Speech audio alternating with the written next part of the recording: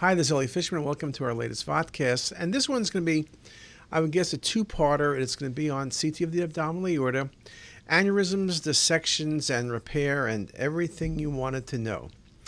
So let's look at some definitions. What's an abdominal aortic aneurysm? Typically, it's defined as a diameter over 3 centimeters, or a dilated region with a diameter greater than 50% of the normal region, so 1.5 times its nearest neighbor. There are many reasons for abdominal aortic aneurysms, including just simply aging. They're more commonly seen in older patients. And there's an increased incidence in patients with hypertension, patients who smoke, patients with connective tissue disorders or familial. Think about things like Ehlers-Danlos, think about things like Marfan's. And of course, there is also infection, which is fairly uncommon. Mycotic aneurysms would make you think of, but we see them very infrequently. Some basic facts. The infrarenal abdominal aorta is the most common site of aneurysm formation. Aneurysms occur up to 4 times more commonly in men than women. The incidence in men older than 60 is 4% to 8%, while in women under 2%. Risk factors, as mentioned, include age, hypertension, COPD, smoking, male, and a family history of aortic aneurysms.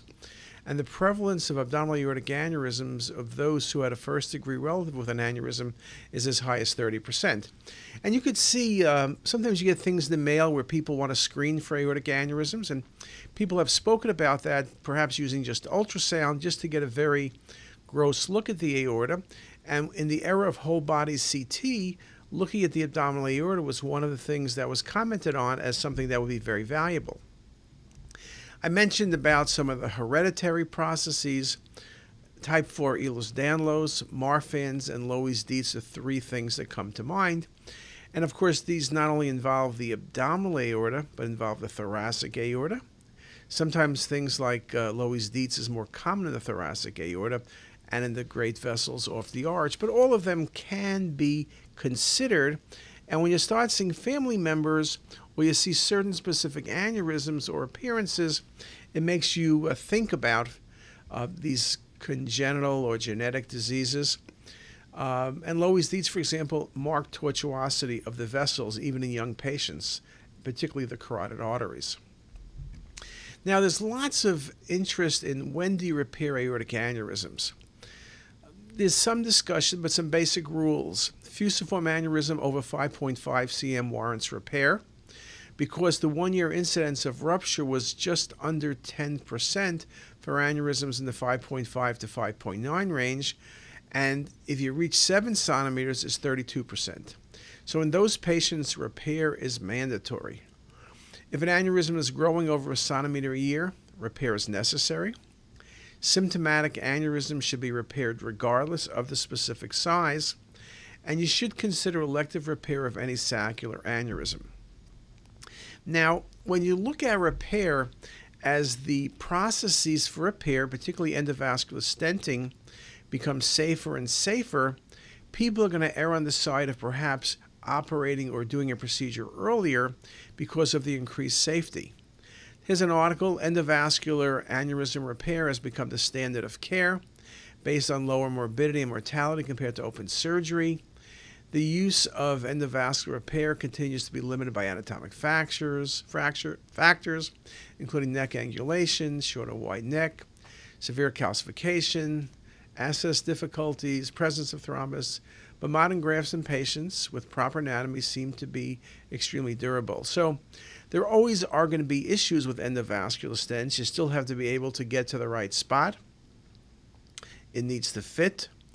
So not everybody is a good candidate, but in people who are good candidates, the results are just terrific. And we keep seeing more and more articles in the last month, articles showing that endovascular repair is in fact better than standard surgery. Now, when we look at patients with aortic aneurysms or suspected aortic aneurysms or follow-up of aortic aneurysms post-repair, protocols become very critical. So things we look at, injection rate, we like 5 cc's of anywhere between 100 and 120 cc's of contrast. Omni 350, patient's borderline renal function, Visi 320.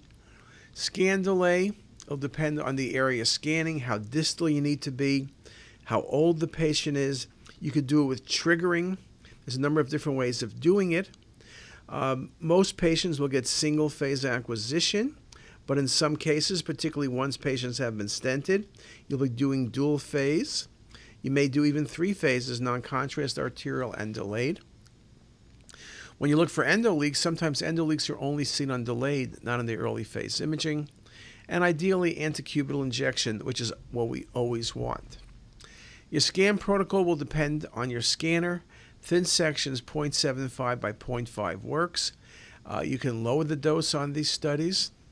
As I mentioned, you can do, if you're doing thoracic aorta and abdominal aorta, a 30-second preset delay on a fast scanner. That works well. But you can do bolus tracking. And depending on the area scanning, you pick the target, whether it's more proximal, like the ascending aorta, or it's at the iliac bifurcation, or it's in the popliteal artery. All of those can be valuable trigger places depending on if you're scanning thoracic or abdominal or runoff or all of the above. One of the things you'll see in my cases, the importance of processing, combination of vessel tracking, bone removal, negative angio display are 3 of the things. So here's a runoff study in a patient with a fempopliteal bypass graft. And just to show it to you from a couple different projections.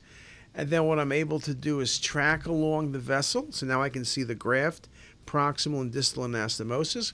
Everything looks patent, so you can see that very nicely on this vessel tracking. And here's tracking on the contralateral extremity. And then I could go in and remove bone. Bone removal is particularly easy with dual phase, or rather dual source imaging. But even with classic single source, bone removal is a standard on all workstations. And so you can see the images with bone removal, nicely showing you the aorta through iliac bifurcation, SFAs to popliteal. You also can see the negative display, which looks more like an angio.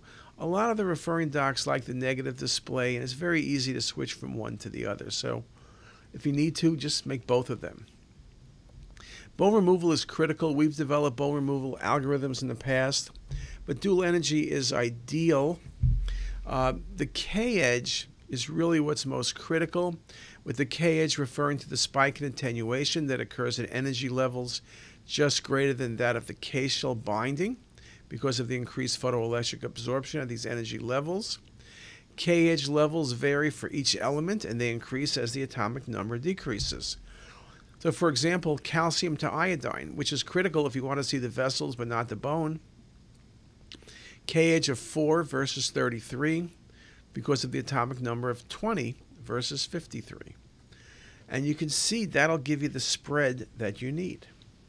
You could do this dual energy with 2 X-ray tubes like Siemens or 1 X-ray tube like GE. There's certain advantages and disadvantages for both, but both of them can give you quality studies. The other thing about dual energy, particularly as you're able to lower the KVP, iodinated contrast shows an approximately 80% increase in attenuation at 80 KVP compared to 140. So the lower KVP, you can get by with less contrast. You can get by with less dose, and you can reduce artifact as well. Viols wrote an article showing how dual energy can really do a good job, particularly in the head and neck region, for removing bone. Head and neck region with classic techniques was always very difficult. You'd either not remove enough bone or too much of the vessel. With dual energy, he was able to show that it works faster and it's more accurate. And then simple example with dual energy, again, this is MIP. On the MIP, the bone obscures things. Take the bone away, voila, beautiful example. Or here as well. So again, the ability to use the technology and the techniques that are available become very, very critical. Now, once you have a patient with an endovascular stent, what do? We do non-contrast scans.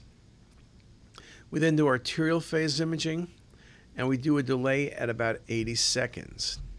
We'll look at images with axial and multiplanar, including curved planar, as well as MIP and volume rendering. So all of those are valuable. So let's take a look at some examples. Endovascular stents, what do you need to know? Well, if you do a successful endovascular stent repair, over time the aneurysmal sac will maybe stay the same, but will typically decrease in size. That's the best way of knowing things worked well.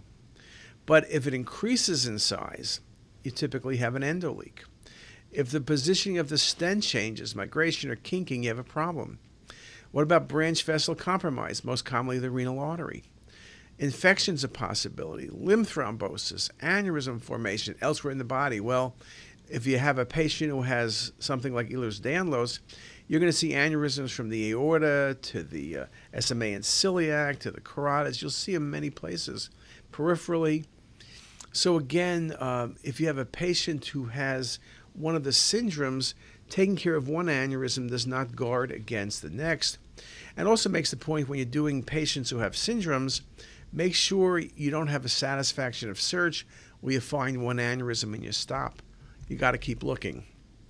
So here's a good example of a successful stent placement. You see baseline. You see it 1 year later, and the aneurysm has decreased in size by approximately 1 centimeter, 6 to 4.8. Now, when we look at stents and stent placement, and we look at complications, we talk about 3 timings. Immediate is under 30 days. Short term is 30 days to 12 months, and long term is over 12 months. So that becomes important. So when you say short term, some people think a couple of days. No. It's a month to 12 months out.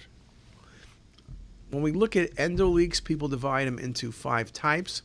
Type 1, flow from inadequate graft apposition at proximal distal seal zones. 2, which is the most common, retrograde flow from the aortic or iliac artery branches, be it lumbar, IMA, internal iliac. These patients may end up with embolization.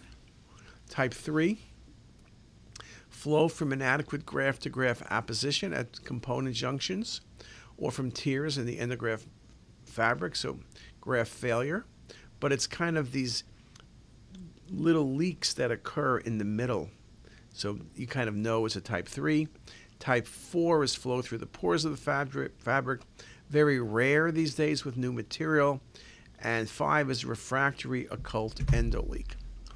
When you talk about device failures, you can imagine migration, folding, tears, dislocation, or fractures are all possibilities. Now, there have been a number of different articles, and the thing about endovascular repair, it's been a gradual process. Remember, in the beginning, we did only very sick, very old patients. Then we're moving it now to patients who are really in good shape, but the endovascular repairs tends to take less hospital time, less complications, with better results. So one of the things we have seen, of course, is the reason results are better is because the graft material now, the design is so much better. It's so much more customized. But obviously, in more than a decade, things will change and have changed.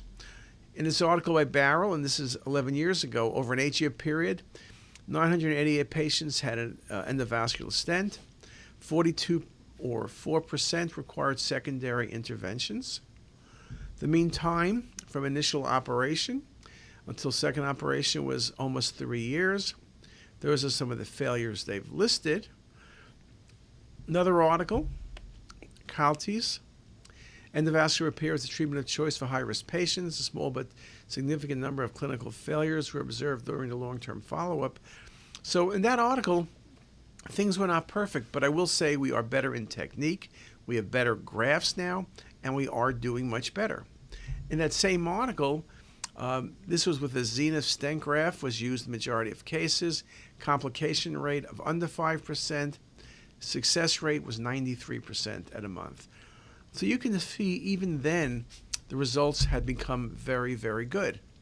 Same thing after a mean follow-up of 52 months, overall mortality was 25%. Aneurysm-related mortality was 2%. Rupture happened in 4 cases. The final clinical failure rate was 13.4%. So we are getting better, and that article is a couple years old, but just to give you the point of how we progressed. I gave this talk at RSNA a couple years back, so I wanted to show the progression. This was an article from 2012 looking at the VA, 881 patients. Asymptomatic aneurysms were candidates for both procedures, and patients were selected, and the endovascular repair and open repair resulted in similar long-term survival. Endovascular repair led to increased long-term survival around younger patients, but not among older patients, which was a little bit of a surprise. Letterly goes on to say that our results suggest that endovascular repair continues to improve and is now an acceptable alternative to open repair, even when judged in terms of long-term survival. Now you fast forward that 7 years, we're even better. This article by Douay a couple of years ago, overall use of endovascular stents has risen from 5% to 74% over less than 10 years. In-hospital mortality rates for ruptured and eruptured cases have fallen more than 50%. Lower mortality rates, shorter length of stay, despite a higher cost initially, justify the use of these stents. So again, it does mention not every patient should get a stent. People with very unusual anatomy or other issues, it may not be the thing to do, but in most cases it is. Here's an article by Chang, 23,670 patients, half of them receiving endovascular stent. And again, endovascular repair was associated with improved 30-day outcomes as well as significantly improved survival until 3 years post-op. Interestingly, after 3 years, higher for patients with an EVAR. Now again, what that means, they were having some complications. Again, think about the fact the grafts continue to get better. And it's interesting, in this article by Chang, after 3 years, again, EVAR repair was associated with higher mortality, but it did not reach statistical significance. So it's something we're paying attention to. I think one of the challenges with grafts, of course, it's like almost any procedure. You can put it in, you can tell what works, but the question is how long will it work for? So it's only by having it in patients and then watching carefully will we really know. Von Scheck made the point, 12 years of follow-up, no survival difference between patients with open or endovascular repair. Endovascular durability and need for continued surveillance remains key issues, and we do follow these patients. So again, it's something that needs to be considered and needs to be thought of. Now, when we speak about leaks, let's look at some examples. But maybe what we should do, we're like 18 minutes into this. Let's look at some of the leaks. Type 1 endoleak. Proximal distal stent not in complete contact. So you're seeing the leak really high or really low. Diameter of the aorta may be too large at the stent landing zone. Gap between stent and aortic wall allows blood to flow into the sac. And here for type 1 is a nice example. You can see the leak coming upward there or coming downward there. Type 2 is the most common. Up to 20% of patients with endovascular stents. It's the one we look for. The majority of patients will spontaneously resolve over a couple 30-day to 60-day period. So management becomes questionable depending on the patient about watching versus doing something. Here's a type 2 endoleak, very nicely seen. Just a couple more images showing that. And you can see the density will vary between early and late. And as I mentioned, sometimes the most impressive leaks will show better on the late phase, which is only 70 seconds out. Sometimes you'll see it on both phases, sometimes on only one phase. The patients who have problems typically have it bleeding on the arterial phase and it looks worse on the venous phase.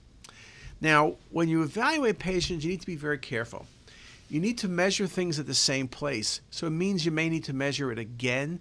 Someone measured it before, maybe they measured a different place than you're measuring. And in this case, you're going from 7.6 to 8.4. The aneurysm is growing. Visually, it looks like it's growing as well. So something will need to be done. Or in this case, large aneurysm, and you can see type 2 again. There's an endoleak posteriorly on the right. You can see in this case, the endoleak had an enlarging aneurysm and had a leak. And you can see very, very nicely, there's the leak. And again, this is a patient on the way to spontaneous rupture. When you see an aneurysm enlarging, when you see blood around the aneurysm, blood near the stent, you can see here, look at all that contrast. That's extravasation. This patient's going to have a surgery, trying to repair or graft or do something, but embolization is not going to work here. Surgical intervention is usually necessary, and you can see it very nicely here. Then type 3 endoleaks are uncommon. They arise from poor seal between the components of frank separation, is associated with aneurysmal sac pressurization and increased risk of rupture. When it's found, it must be treated either with a relining stent or aortouniiliac device or fem-fem bypass. So it becomes very important in these type 3 leaks to make sure you know what you're looking at. And here's a good example here of a patient non-contrast CT. You see the aneurysm, you see the stent, and then on the arterial phase, you see the very active extravasation coming right through the stent area, through the stent material. Nicely shown here on the coronal, nicely shown on the volume rendering. And here it is again in the volume rendering, gray and white versus color-coded rendering, but just a really nice look and showing you that leak going right through the mesh. So that's a very, very nice example of that. Another case here with an endo leak, very nicely shown with cinematic rendering. And again, this endo leak is going to be a type 3 endo leak. This was a complicated case. Look at all of those bypass grafts from the SMA celiac renal artery that's present. But again, you can see the vessel and you can see some of the complications. And again, one of the nice things about 3D cinematic is the ability to show the complications, show the extent, the orientation, and again, you're creating an infinite number of 3D views that can be used for evaluation. Again, you could change the lookup table to optimize things. What else? Type 4 endoleaks.